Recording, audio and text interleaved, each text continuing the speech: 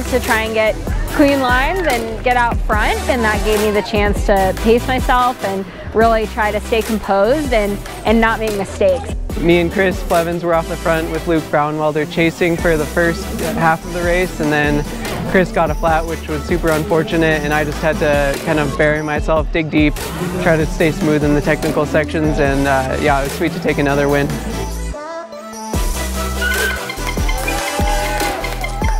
It's been an amazing week. I've met so many young racers and families out here, and that's truly been such an inspiring week and gives me a lot of hope for mountain biking in the US in the future, and also motivation to go out and smash those World Cups.